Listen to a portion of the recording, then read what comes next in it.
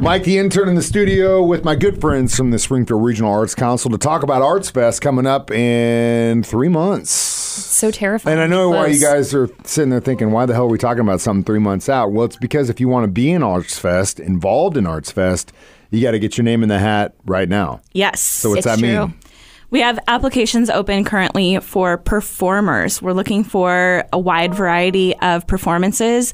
We're going to have 3 stages open, and we want everything. We want singer-songwriters, we want bands, we want dancers, we want everything. So put your name in the hat and perform at ArtsFest. And it's not like you have to go through some grueling process, or you're not like on the X Factor. No, it is a simple application online. Easy. You have to basic contact information. People seem to forget that sometimes, but we have to let you know that you've been accepted into ArtsFest.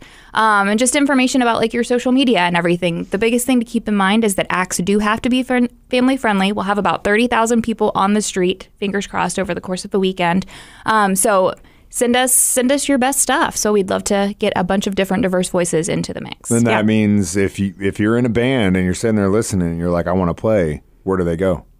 SpringfieldArts.org.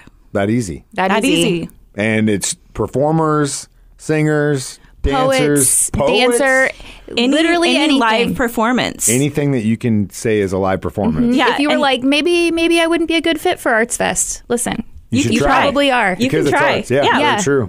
You're not guaranteed to get in, but we would love to have as many different voices as possible. We're just trying to get it as diverse and get as many talented people out there as possible. One more time, if you want to be involved, where do you go? SpringfieldArts.org until March 1st.